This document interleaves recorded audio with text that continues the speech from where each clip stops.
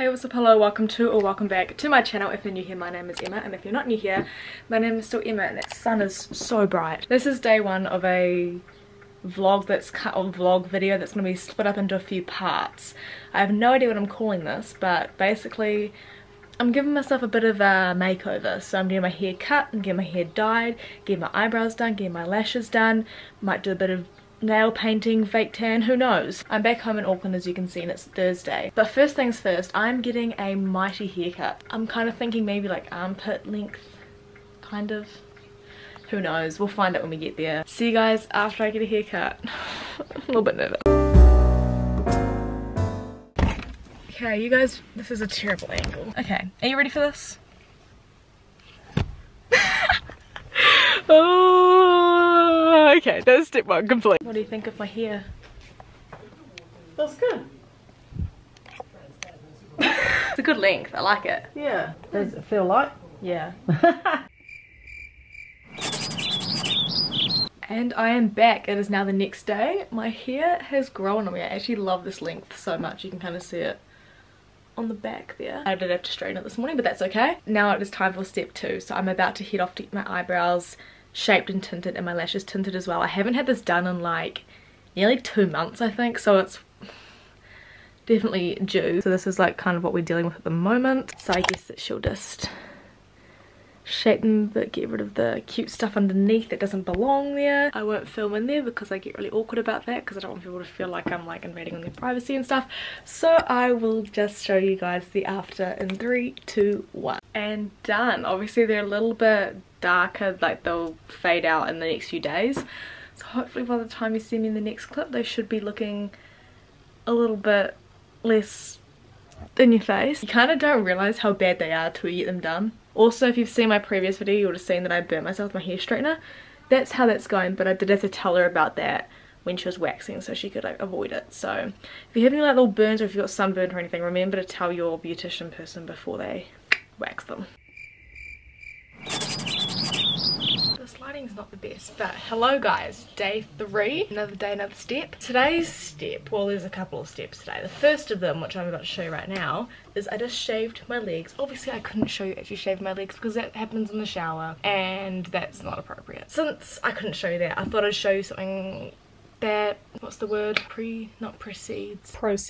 I want to share some products with you guys that I've been loving in this video. So the first of these, this, which I've seen advertised on social media, I've seen it advertised on TV, and I decided to give it a go because, hold up 2 seconds. So if you've been around here for more than a second, you will know that I'm obsessed with Sarah's Day, meaning that I have her putty parties. This is her natural deodorant that she does with Lebang. It's like a putty. You can see I've used this a lot. I decided like just over a month ago I wanted to make the switch to natural deodorant just because I have very sensitive skin. I have psoriasis, which is basically, you can't really tell, but I'll put some photos in so you guys can see. I'm on a treatment at the moment which is making it a lot better. My skin grows faster in some places than it should. So my skin, long story short, is very sensitive. So I thought that going to a natural deodorant would help. I know it's better for your body. Try to clean my pores out of like, clean the aluminium out of my pores because I was just previously using like just normal antiperspirant. I was using this and I found that, I've actually heard other people say this as well, it really irritated my underarms because the consistency of it is kind of like gritty a little bit, so it was kind of like, I feel like it was just exfoliating my underarms like every day, which obviously is not good because you're not supposed to exfoliate every day. So I loved it, loved the scent, loved everything about it except the fact that it irritated my underarms, which was not working for me. I was really set on this. I went through the whole detox period of switching to a natural deodorant using this and it was great, but when I saw this being advertised I really wanted to give it a go. So I went to the supermarket yesterday and I got it. It was $14. For a comparison, I think this I paid over $50 for 3 of these and this only lasts me like just over a month. So yeah, this one's like this and you just roll it up. It's kind of weird, like I feel like overseas your guys' deodorants are shaped like this, but in New Zealand they're generally like a ball. But anyway, so you can see it's like that and it's easier to apply. This one you have to put on your fingers and then put it on your underarms, whereas this one you just go straight on. This one, my review, love the scent. I worked out in it this morning, was great because I found with pity parties sometimes I'll be working out and you could still smell like the BO coming through. This Zero Issues I was doing like some cardio stuff. I went for a run, went for a walk. Basically I was doing over an hour of exercise and I had no issues whatsoever. So far I'm loving it. Obviously it hasn't really had a chance to irritate my underarms, so I'll keep you guys posted on that. But all the ingredients are like all natural stuff. I can read this and I know what every single thing is, so that's a good sign. So that's that. And also with my freshly shaven legs, which I haven't shaved in over a week and now it feels fantastic, I want to share with you guys the moisturizer I've been using recently. So you guys know that I work with Ed&i, but primarily I work with them for their tan, but they also sent me out their moisturizer and body oil called After and Always. So if you've got sensitive skin, you will know the struggle of trying every single moisturizer under the sun. We've all been there, we've all done that, and it kind of sucks because when you've got sensitive skin, it's really hard to find a moisturizer that works. And there's also, like, you can't just use mainstream stuff because it's going to irritate your skin, which typically means that your moisturizer doesn't have a scent. And I like things that smell nice. And what I like about this is it's not specifically made for sensitive skin, but because of the ingredients, I have zero issues with it whatsoever. This together is the most moisturizing product that I've found for my skin. So I only use it on my legs because they're like the driest. I do the after first, which is the body oil, straight after I get out of the shower when my skin's like a little bit moist. I hate that word. And then I'd go over top of it with a little bit of moisturizer just to kind of seal it. Yeah, I've been loving that recently. I've been doing that pretty much every morning, and I find that it keeps my legs nice and moisturized for the whole day, which is kind of unheard of because previously I'd have to moisturize my legs like 3 times a day. I do have a discount code for this. It is available, I think it's available on North Beach now and also in selected New Worlds. You can buy this on their website as well, and you can use my code EMMA10 for 10% off. That is an affiliate code, so just so you know. But yeah, I'm not being told to say this as well. I just genuinely really like these products, and and with the scent they smell like chocolate if you're wondering. So yeah, I'm gonna put some of this on.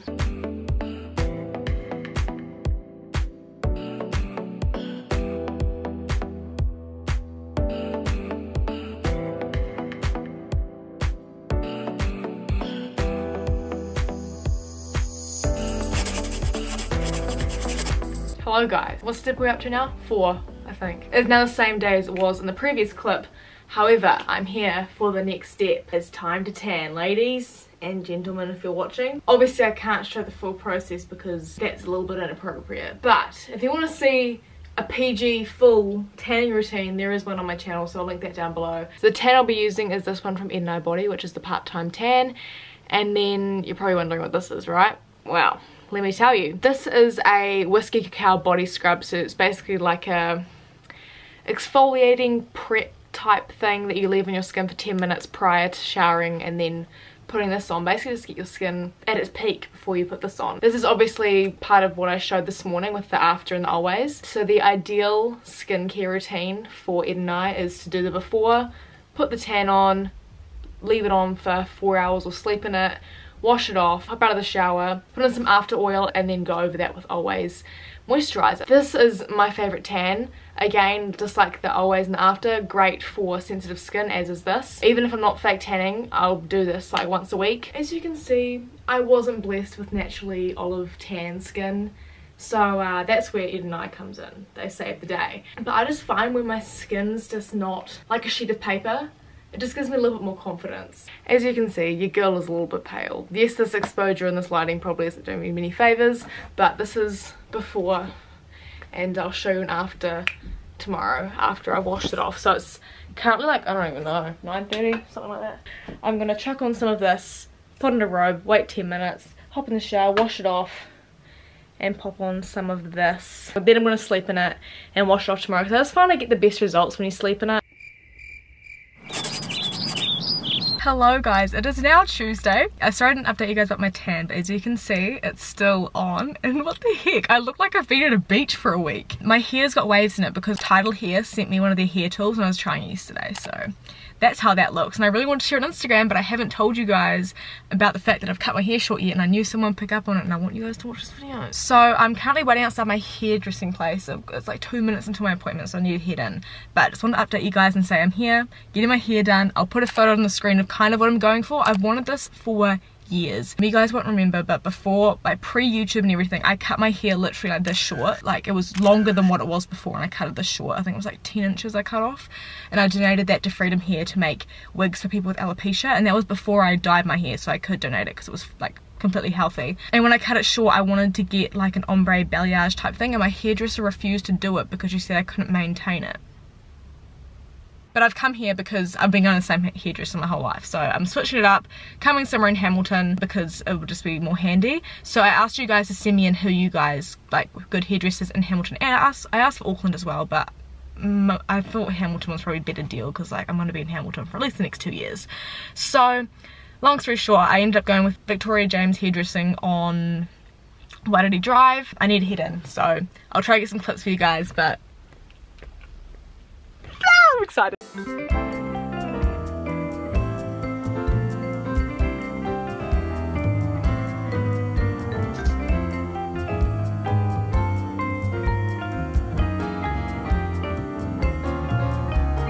And I'm back. They did an amazing job. She took some photos of me, so I've chucked those on the screen for you guys now. But wow, my hair dreams have come true. You guys may or may not remember last time I got my hair done in like July.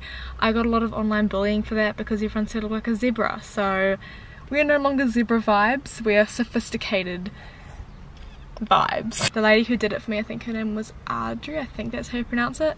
But yeah, she was amazing. So yeah, again, Victoria James Hairdressing on Oodie Drive, definitely recommend. And they put some extra product in it for me just to make sure my hair was nice and healthy. They use Olaplex here, which is the shampoo I don't think I mentioned on YouTube, but my hair was really unhealthy, and I was telling you guys on Instagram like probably a month or two now ago how I bought some really expensive shampoo and conditioner, and it has changed my hair. Even after the first wash, I noticed how much healthier my hair was. So they use those same products here at Victoria James. So that was probably one of the main reasons as well when I looked at their stuff and saw they're using Olaplex. I was like, wow, this is amazing. So yeah, she killed it for me. I never curl my hair, so this looks amazing. I've literally wanted my hair like this for so long, but just haven't done it. So if you're wondering what I got, it was like an ombre with the Olaplex, and I also bought some purple shampoo to help maintain it because the purple shampoo I have at home I don't think is that good. So yeah, in total, including the shampoo, which was $44, it came to $322, which is a little bit spenny, but it's nice because the roots, like, it's blended in, so when it grows out it won't be quite so obvious, which means that it'll last longer. Also, how long was I in there for? I was in there for nearly 4 hours. That was the fastest 4 hours of my life. Alright, well I need to go get some lunch and stuff. Thank you guys for watching. Stay safe, stay well, make someone smile, and I'll see you in my next video.